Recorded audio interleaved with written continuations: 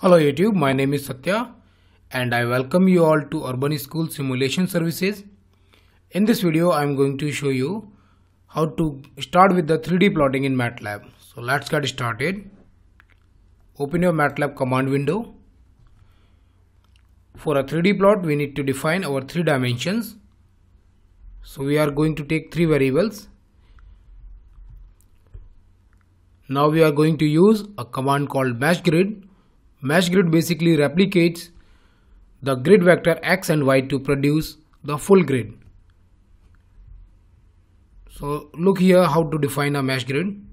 In this way you are going to create 2 more variables called xx and yy.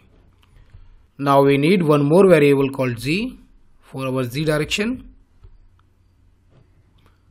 So guys, this is the relationship between x and y and z.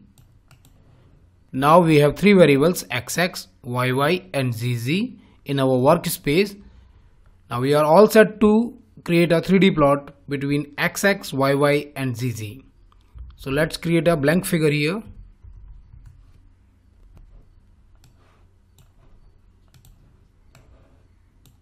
To plot the 3D graph we need to use a command called surf.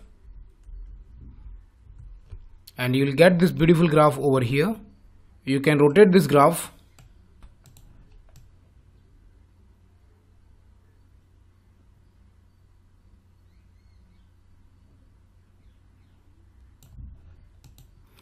You can also clear the grid lines with the command called shading. Under shading there are 2 options available.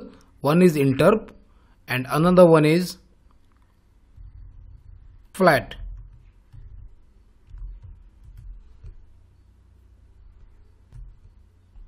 Okay, you can also add a color bar over here.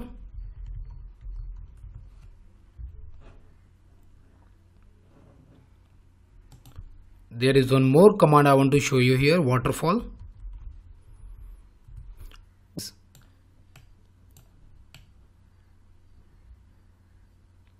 Now I am going to show you one more technique to plot the 3D graph of functions. It's quite easy to plot the 3D graph of functions in Matlab. Use command easysurf and type your function. Of course you need to define your function, but it's quite easy to plot these 3D graphs of functions.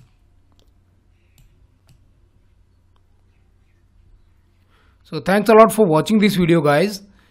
In the next video I am going to cover more about the 3D plottings and more stuff about Matlab.